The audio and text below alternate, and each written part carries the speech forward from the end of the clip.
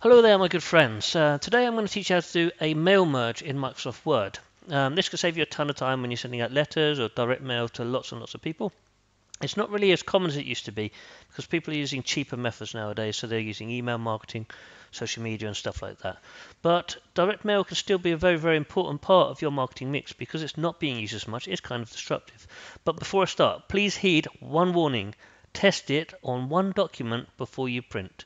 Because how many times have I done it where I've printed on the wrong side of my letterheaded paper and 20 copies are coming out and I'm wasting 20 letterhead papers instead of just the one. So please, please, please remember to do that.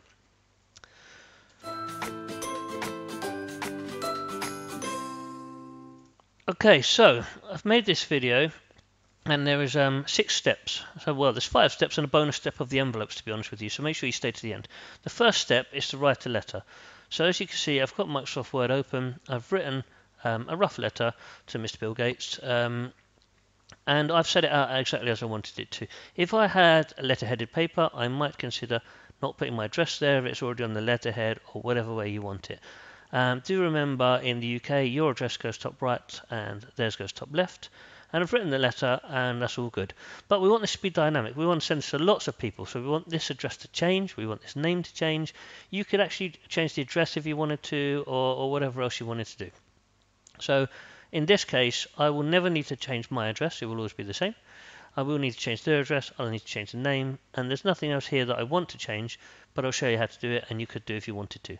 So the first thing I need to do is start the mail merge. So step 1 is to write my letter. Step 2 is to put my data together in a spreadsheet. So here's my dummy spreadsheet, and I've just made these columns up here. I would say at the very least you're probably going to need the address columns. If you're in a different country, obviously change it as necessary.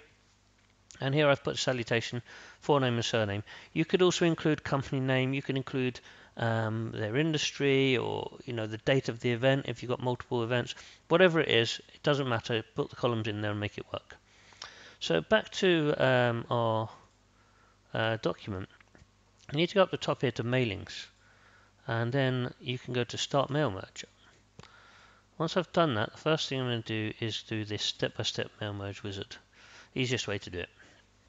First thing it's going to ask me is what I'm doing, and at the moment I'm doing letters. I will show you how to do envelopes afterwards, and there are labels you can do. If you've got printed labels from a stationery store, you can put them in and they print them all in nice places, so that's another good one. But we're just doing letters, so I'll skip through that. First thing it's going to do is use the carting document as my template, which is why I've written it first. And it's asking me about my list. I'm going to use an existing list, and I'm going to use that spreadsheet that I just showed you guys. Let's see if I can find it.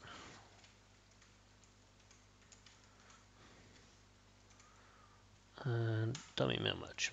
So it's going to ask me to select a table.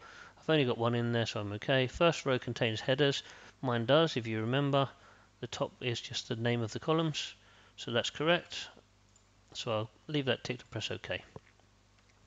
And it's going to bring up this menu and show you what it's brought in, and you can just press OK. And now I can move to the next step in the bottom right, and now it's going to ask me what I want to do with things. So this is where you put in your form values. So actually I haven't got a company name, so I'll just delete that one, and I'm going to start entering in more items. So in this case I have got address 1, address 2, city, county, postcode. And now I'm going to close. I'll just double click into insert them, but you can click the insert button as well. And now I'm just going to space these out correctly. And now I'm going to put that down. And now I can delete the other bits because we're going to use the other parts. And for the salutation, I will put the salutation that we've put, and I'll put the surname, and I'll close. So I'll put a space between them, and I'll get rid of Gates. So now I have everything that I need for this. So I can click to preview my items, and you can see that I can click through here. It's very important that you do this and check that there aren't any mistakes. So you can see I've run out of fields now, so I'll just go back to the beginning. The reason you check this, it helps you to spot things like this where there are gaps. I don't actually know a way to solve that problem, so sorry if you experience it. I haven't really found a way to ignore if empty. If you do know a way, just write in the comments. Please help me out and help everyone else out. But the main thing is I got to check that it's formatted correctly and it looks okay. The right data is coming up. All looks good to me. I'll go back to the beginning, and now I'm going to complete the merge. Now the first thing it's going to want to do is print. In this case, as I said at the very beginning of this video, please just print the current record. You're printing one copy. If you put your letter-headed paper in the wrong way around or whatever else, then you won't have, you'll only mess up one letterhead. And if you're just printing on plain paper, you probably don't need to worry about this. But even so, if there is a mistake, you don't want to print like 1,000 copies or something and then go, oh, that doesn't look right. And then you have to wait for it all to finish printing and do it all again. So please, please, please just press current record.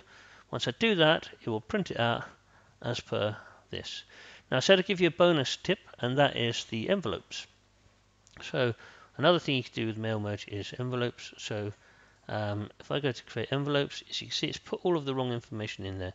So there's a better way of doing it. If I finish my MailMerge now, I've printed out my letters, so I'm going to go again. I'm going to start a MailMerge with envelopes. And you'll see there's some settings here which you can change if you want. I don't need to, so I'll just click OK. It's going to delete the existing contents of the envelope, which I'm fine with because I'm replacing them. And now I've got this problem where I've got the wrong information.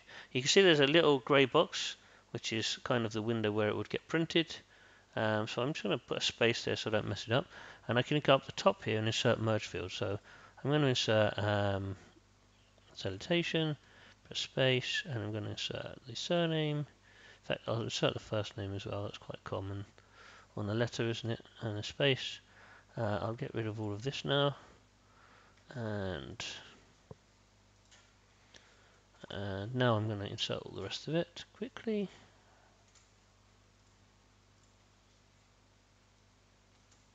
So in that case it was blank, so it pressed insert and nothing happened.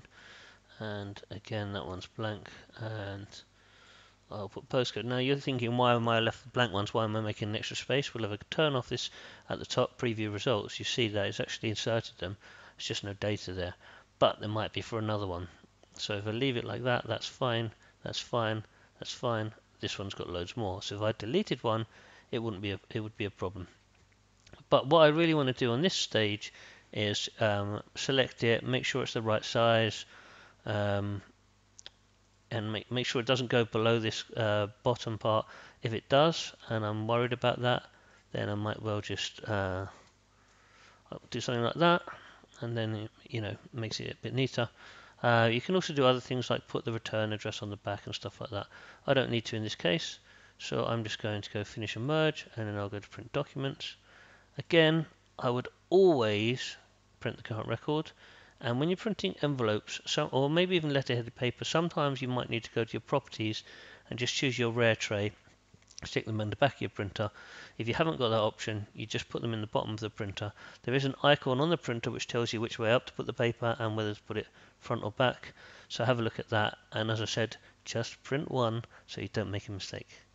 Okay, that's everything I've got for you on MailMerge. It's a really, really useful tool. I learned it years and years ago. It hasn't really been as much in use, but if you do find it useful, please write it in the comments. Tell me what you got up to with it. Tell me how you used it. Give others ideas if you got them. Thanks for watching. Don't forget, subscribe and comment and like.